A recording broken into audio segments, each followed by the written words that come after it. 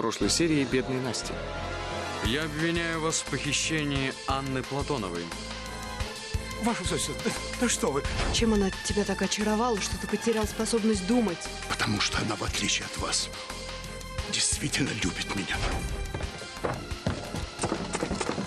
Анна! Владимир! Владимир! За что, мам?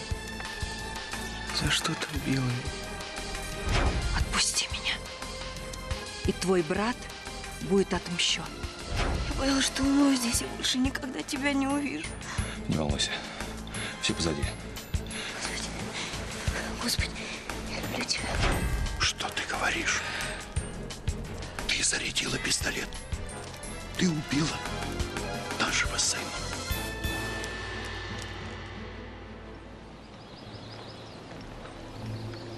Владимир. Что, вы замерзли?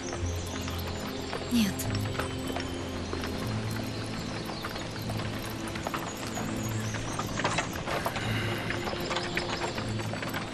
Куда мы едем? Домой.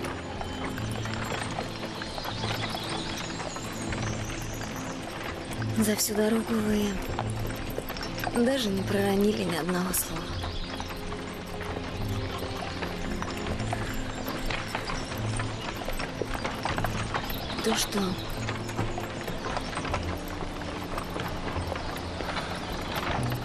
То, что произошло с Андреем. Анна. Что? Я сбежал из-под ареста. Сегодня возвращаюсь в тюрьму. Стой!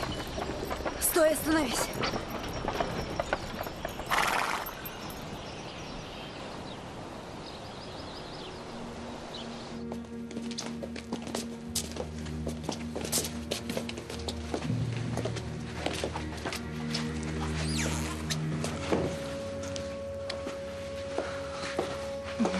Таня, распорядись принести чаю, пожалуйста. Сию минуту, барышня.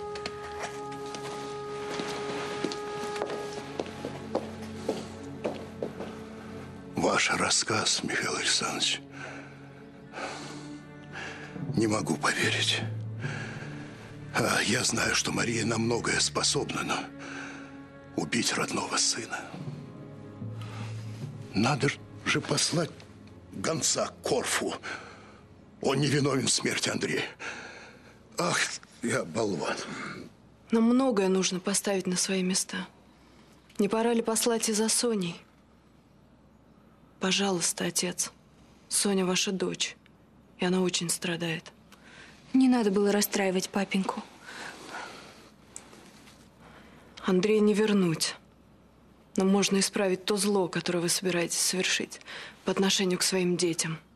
Откажитесь от удочерения этой девицы.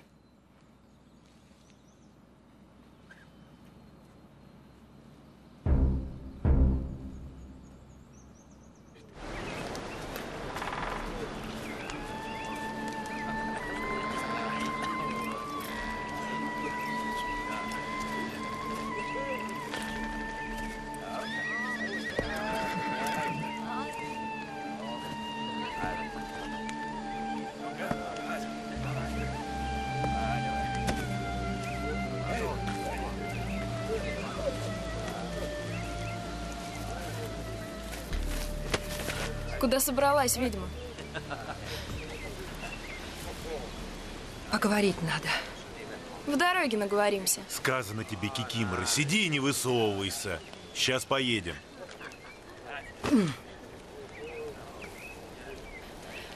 Не отпустишь меня. Князь Долгорукий много бед натворит. И невинные люди пострадают. Какое мне дело до этих людей? А тебе не тяжело уезжать отсюда? О чем это она? Сама знаешь, о чем. Спятила ведьма. Заговаривается. Разве ты не хочешь, чтобы убийца брата был наказан?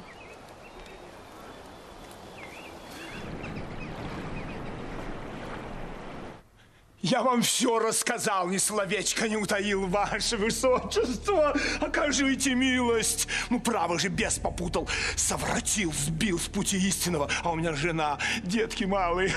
Каюсь, пощадите. О жене и о детях раньше надо было думать. Каюсь, но меня обмешурили. О, это страшная женщина. И как я ей поверил? Я вам расскажу о ее злодеяниях. Вот что она задумала. А убийство цыгана? Несчастный случай, самооборона. Он сам напал на меня и как-то... Нет, это вы напали на него. Из-за своей неуемной алчности. Александр Николаевич, батюшка, Христом Богом прошу, простите никогда больше, никогда. Вы помните сестру убитого цыгана? Раду? М? Она рисковала жизнью ради меня. И я пообещал, что убийца ее брата будет сидеть в тюрьме. И я сдержу свое обещание. Нет!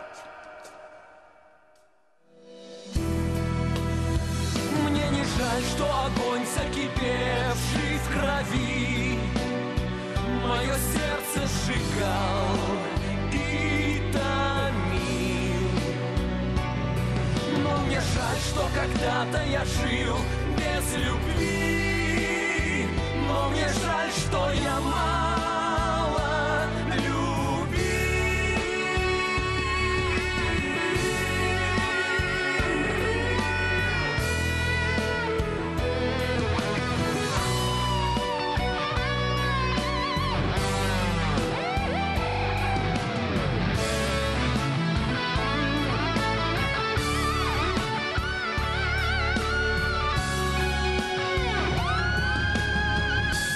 Все-таки тебя люблю, душа моя. При имени твоем трепещет, печаль по-прежнему сжимает грудь мою. Я за тебя, Создателя, молю. Я за тебя, Создателя,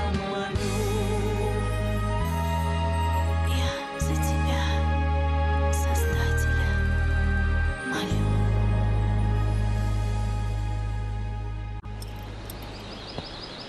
Нам не следовало возвращаться. Тебе нужно бежать как можно скорее. Нет, мы сбежим вместе.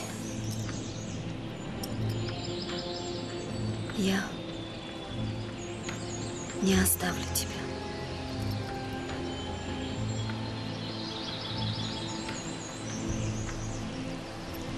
Разве о такой жизни мы мечтали? Скитаться, прятаться. А ты считаешь? Приговорить меня к вечному ожиданию. Это человечнее.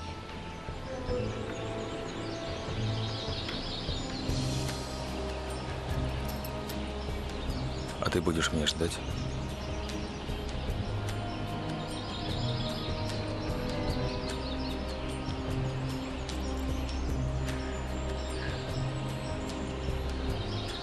Прости меня.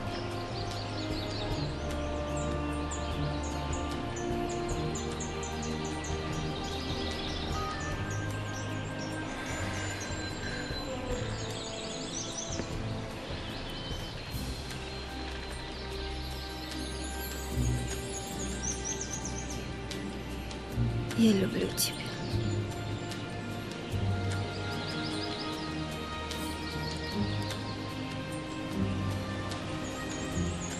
Я люблю тебя.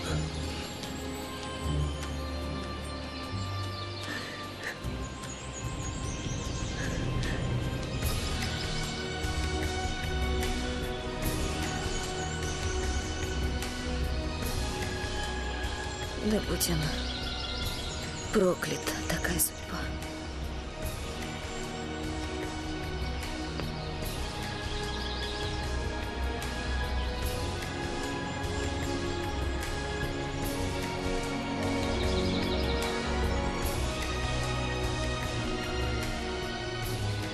Я не смогу без тебя.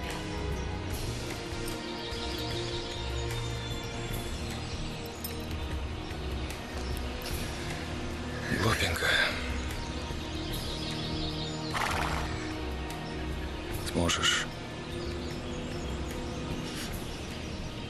Сможешь. Глупенькая ты моя, глупенькая.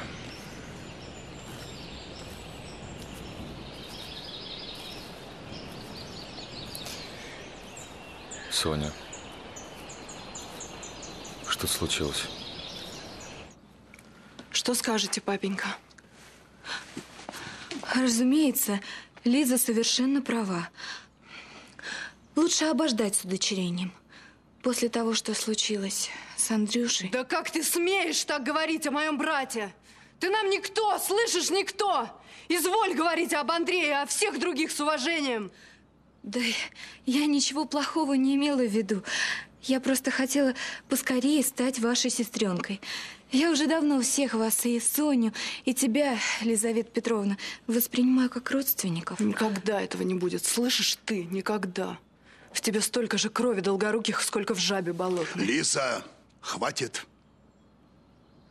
Когда у тебя будут собственные дети, ты поймешь, что каждый из них достоин твоей любви. И нравится тебе или не нравится, Полина моя дочь. И всем вам придется смириться. Маменька, что вы молчите? Не надо, Лиза. Она тебе не поможет. Петр Михайлович, я вас очень прошу, взвесьте все как следует. Удочерение Полины – это очень серьезный шаг, который коснется и Лизы, и Сони. Мои дочери своевольны и своенравны. У них на все есть собственное мнение. За то короткое время, что я знаю Полину, я получил от нее больше нежности, чем за все годы, прожитые с вами. Это неправда. Ведь это я искала вас, рискуя своей жизнью. И я не позволю этой самозванке свести вас с ума.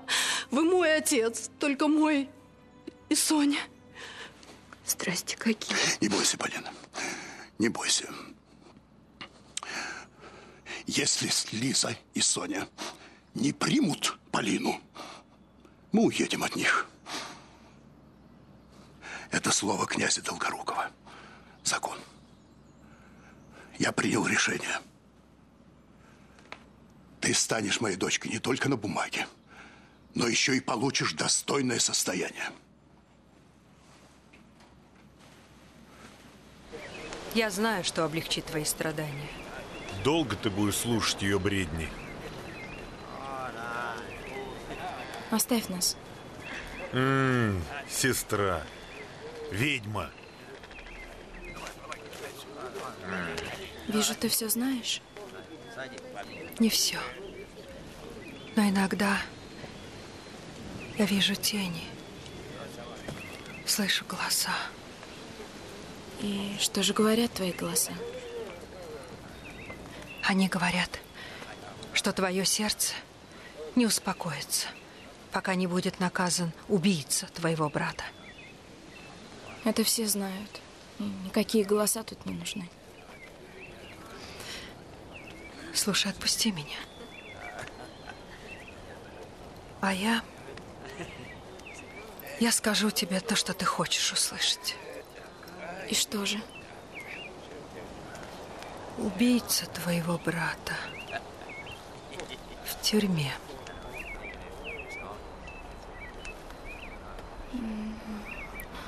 Откуда мне знать, что ты не лжешь? А ты пойдешь со мной и сама во всем убедишься?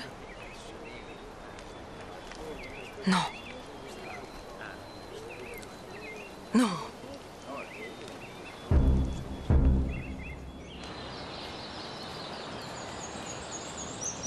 Соня, почему вы здесь? Я не хотела вам мешать, я просто гуляла, я сейчас уйду. Что у вас стряслось? Я просто не хочу возвращаться домой. Почему? Почему? А вон, Сычиха живет всю жизнь в лесу, и я могу жить, как она. Сычиха сама наказала себя, выбрав такую жизнь. Почему вы себя наказываете? Да оставьте меня в покое, я не знаю, куда мне идти. Отец не хочет видеть меня. Господи. Господи. Бедная девочка. Петр Михайлович просто обезумел после смерти Андрея.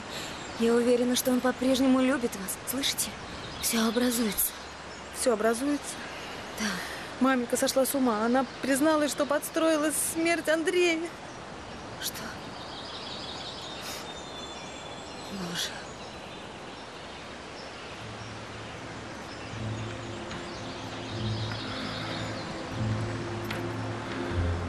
Часа не прошло, чтобы я не думал об Андрее. О том, что держал в руках этот пистолет. Чтобы повернуть время вспять.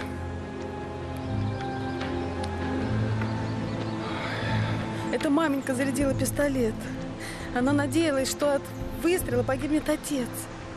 Мы сейчас же поедем в ваше поместье и поговорим с Петром Михайловичем. Пора положить конец нашим несчастьям.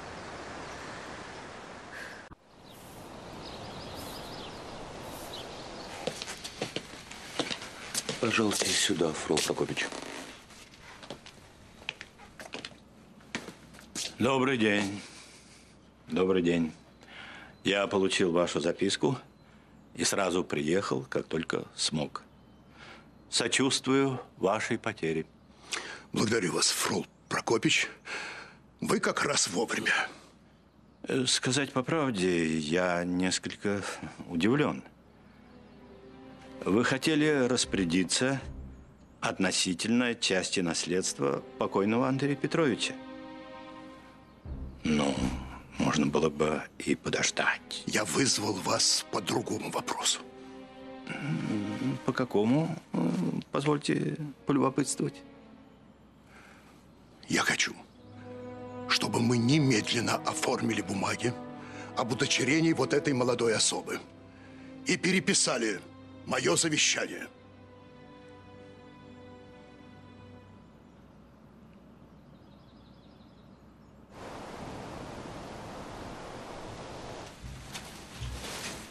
Натали? Ваше Величество, вы все еще здесь? Значит, вы все-таки не уехали на похороны? Странно видеть вас при дворе, Натали. На вашем месте я бы носила двойной траур по потерянному жениху и потерянной любви. Если только вы не приехали, чтобы встретить новую любовь. После того, что произошло, я не скоро смогу полюбить Ваше Величество. Мне кажется, что вы опять обманываете себя, Натали. Вы уже встретили новую любовь. Это цесаревич? Надеюсь, вы понимаете, на что себя обрекаете? Да. Я понимаю, Ваше Величество. Принцесса Мария моя подруга. Она доверяет мне. Я не смогу предать ее. И тем не менее вы здесь. Почему? Я была бы рада найти ответ на этот вопрос. Наталья, я хочу, чтобы вы знали, я тоже ваша подруга, и я доверяю вам.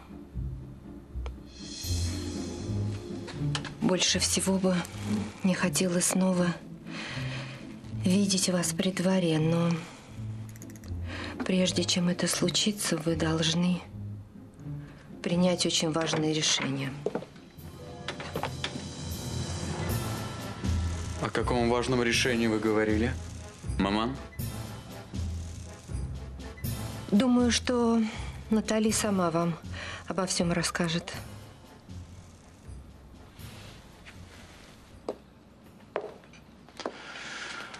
А известно ли вам, уважаемый Петр Михайлович, что удочерение возможно только с высочайшего согласия государя-императора?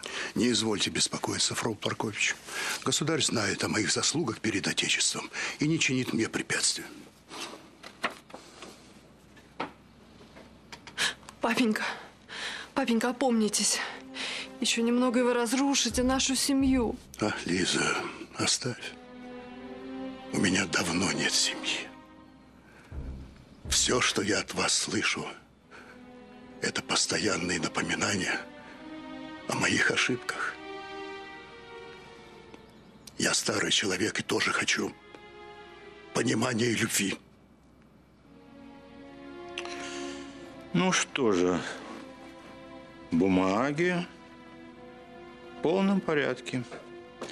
И я готов составить новое завещание. Замечательно, приступайте. А в книгу дворянских родов я запись внесу позже.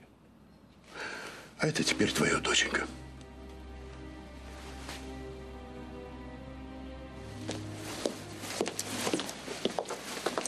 Боже, что случилось? Наш папенька повредился рассудком. Я рад вас видеть, Владимир Иванович. Все обвинения сняты. Счастлив, что вы присутствуете при официальном удочерении Полины, крещенной Анастасии. Этого не должно случиться. О каком важном решении вам говорила маман? Вы возвращаетесь ко двору? Я угадал? Я не готова ответить на этот вопрос. Да-да. Конечно, вам нужно все обдумать. Но, Наталья, знаете, если вам понадобится помощь, вы всегда можете на меня рассчитывать.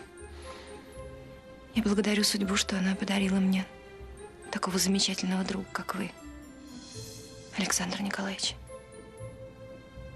Наталья, двор без вас опустеет.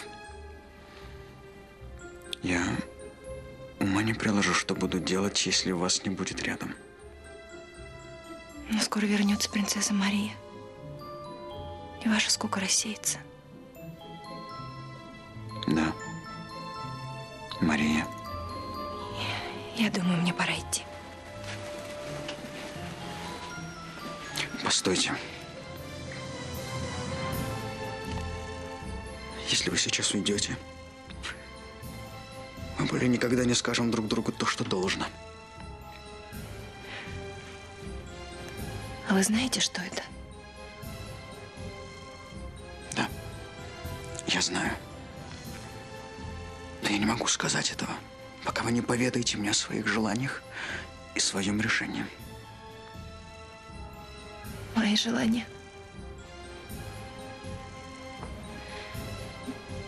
Мне нужно, чтобы прошло время. Я хочу понять, что я чувствую. Я хочу, чтобы не осталось ни капли сомнения.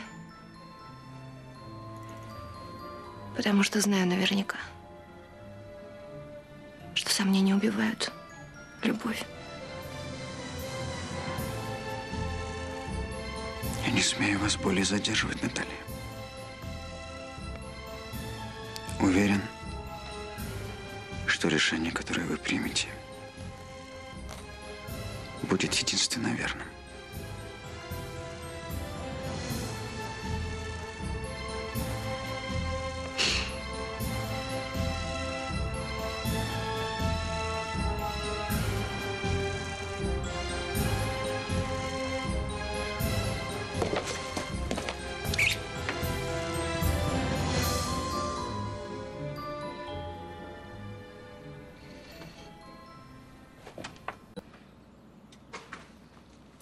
Петр Михайлович, я умоляю вас, не делайте этого. Не слушайте ее, папенька. Анька всегда мне только зла желала. Успокойся. Успокойся, Полина. Я действительно очень рада, что теперь у тебя есть семья. Петр Михайлович, ради бога, простите меня. Я, наверное, не должна вмешиваться. Но я прошу вас, не отталкивайте своих детей. Посмотрите. Посмотрите, как они страдают. Им так нужна ваша поддержка. Неужели вы думаете, что Полина всегда будет рядом с вами и никогда не упрекнет вас? Но нельзя же ради новой дочери отвернуться от своей собственной семьи. Папенька, неужели вы не видите, что ее интересуют только ваши деньги? И что это она поссорила вас с Соней и со мной? Да никого я не ссорила. Вы сами с кем угодно поссоритесь. Я в жизни никому злого слова не сказала. Петр Михайлович,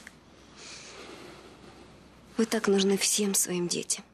Позвольте вас спросить, сударыня, на каком основании вы вмешиваетесь в мою личную жизнь?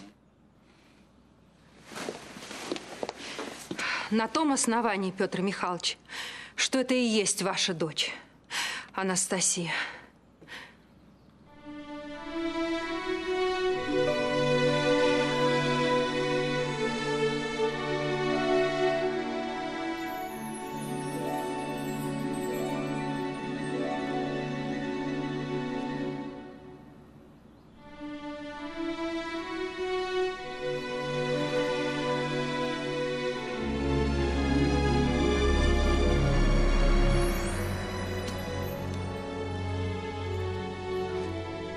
Анна? И есть Анастасия? Надо ж. И в кого только такая красавица уродилась. Это правда? Анна моя дочь? Правда. Правда. Как и то, что я стою сейчас перед вами. Ты же уверила всех, что Полина, Настя. Вы не хуже меня знаете, что стало бы с Анной, если бы открылась истина. Ваша жена ни перед чем не остановится, чтобы уничтожить все, что напоминает ей о вашем романе с Марфой. А что же я?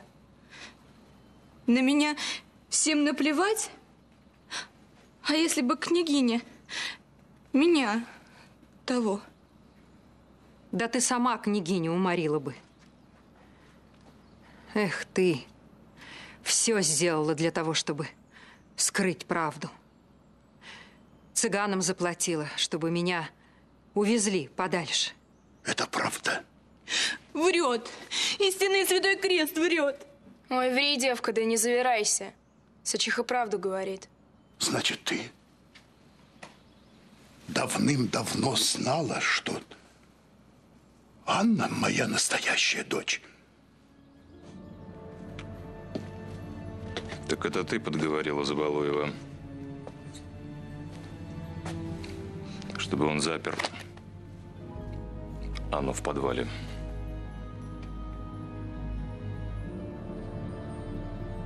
И как только Полина додумалась... Портрет. Полина узнала ожерелье.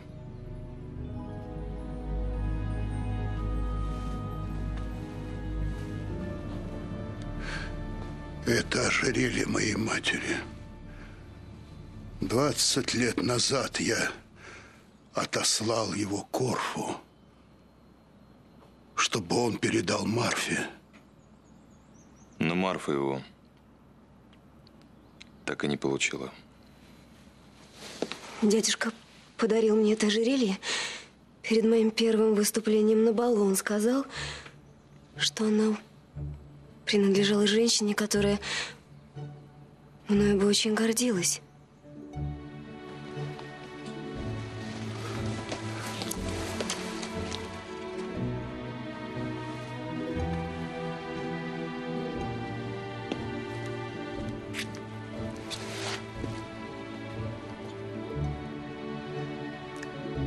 Значит, ты и есть наша сестра?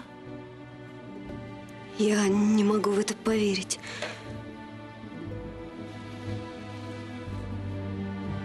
Может быть, ты что-то путаешь? Время пришло. Теперь я расскажу вам всю правду об Анастасии.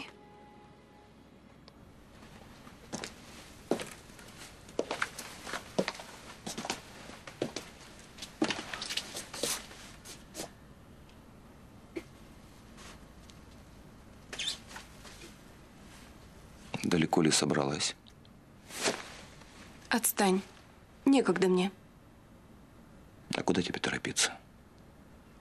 Разве не любопытно узнать конец истории? Знаю я, какой там конец. Анька, как обычно, получит все, а я ничего. Жаль, что Забалуев оказался таким дураком. Не мог ее просто прихлопнуть. Фу, какие мы кровожадные.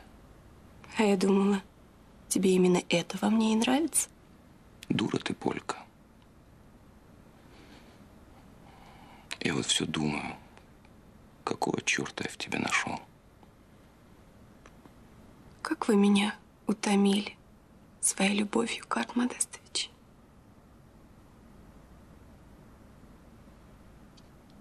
Что ж ты теперь делать будешь? В Петербург подамся. Денег у меня теперь хватит. Все еще хочешь актрисой стать? А что? Удалось же мне разыграть из себя любящую дочь. Так что не поминай лихом. Пришлю тебе билет на премьеру.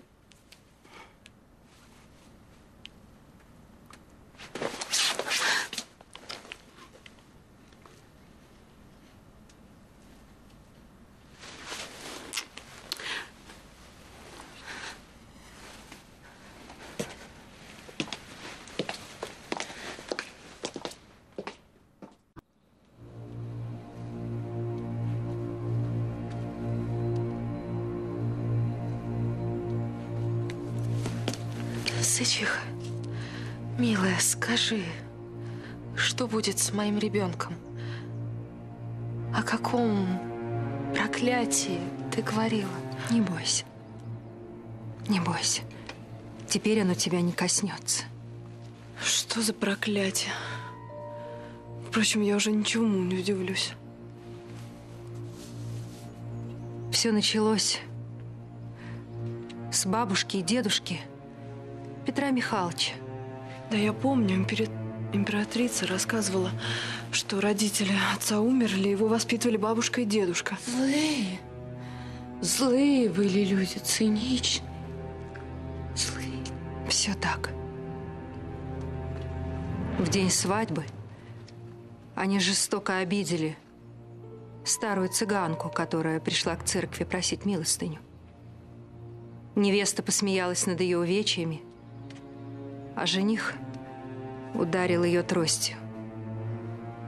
И цыганка прокляла их, сказав, что их дети и дети их детей никогда не будут счастливы. Они будут любить, но никогда не смогут воссоединиться со своими возлюбленными.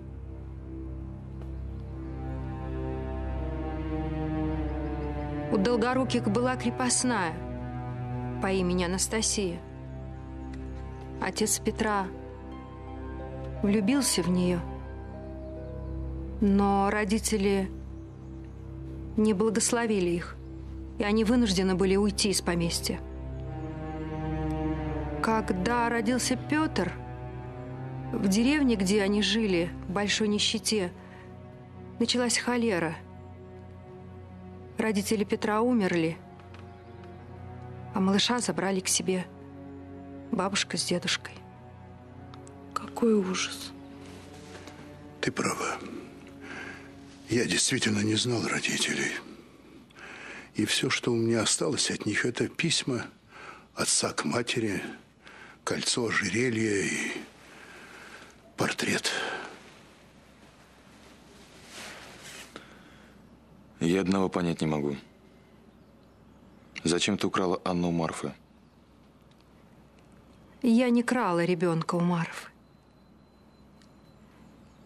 Это сделал барон Корф.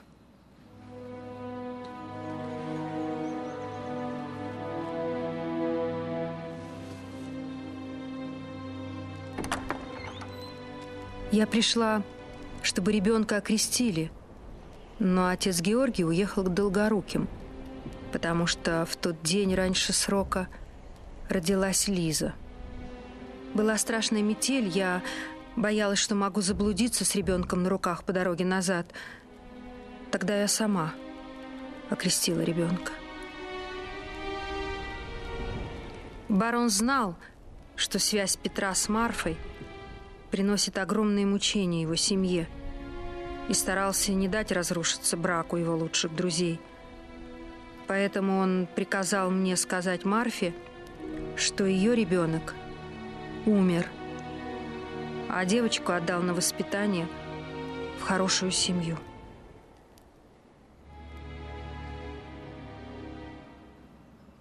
А почему же тогда дядюшка забрал меня к себе после смерти моих приемных родителей? Он всю жизнь испытывал чувство вины за то, как он поступил с Марфой. Когда умерли твои приемные родители, он должен был взять тебя к себе и воспитать тебя как родного ребенка.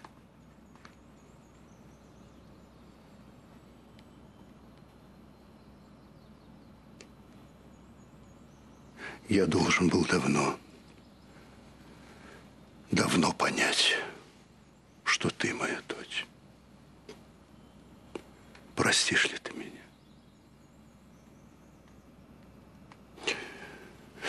Простите ли вы меня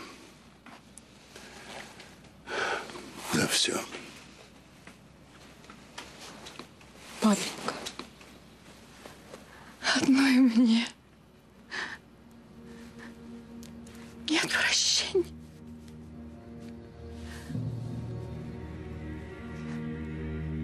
Бог простит.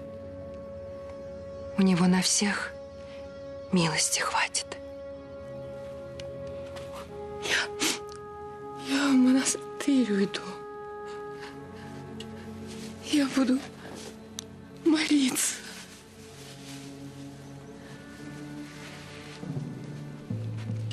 Вы помолитесь за меня.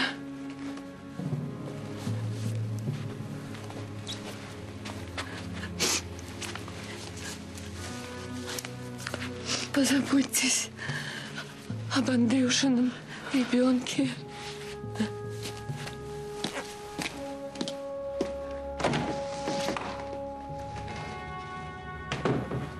Сычиха,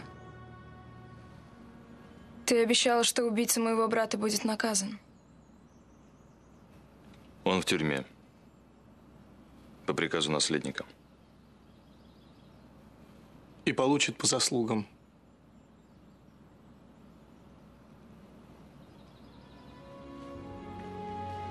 Вот и не осталось больше тайн. Кончилось проклятие рода Долгоруких.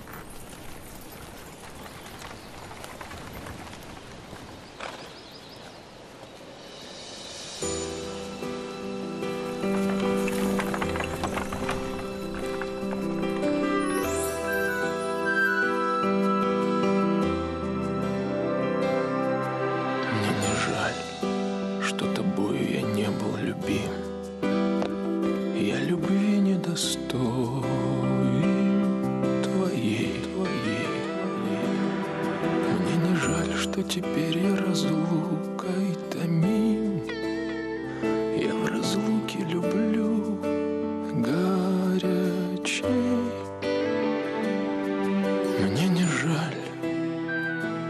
Мне не жаль. Мне не жаль, что и налил, и выпил я сам унижения чашу до дна,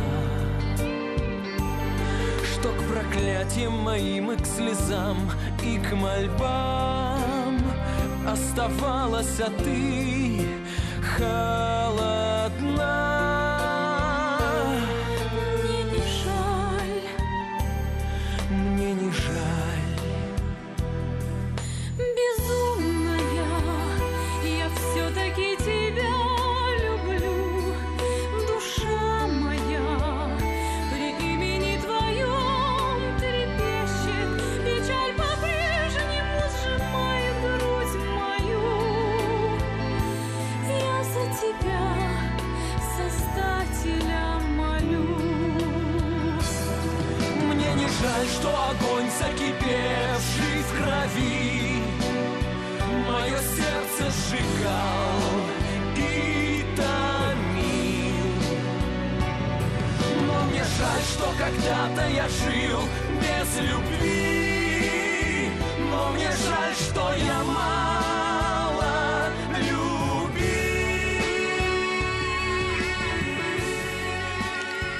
Ты же всегда говорила, что Лиза выйдет замуж за Корфа. Я вижу образы из будущего, но иногда они играют со мной. Ну, посмотри на них. Что бы ты сказала, а? Они стоят рядышком перед алтарем и так счастливы.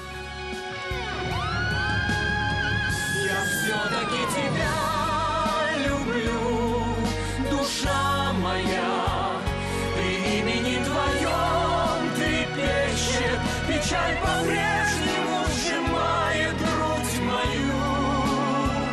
Я за тебя, Создателя, молюсь.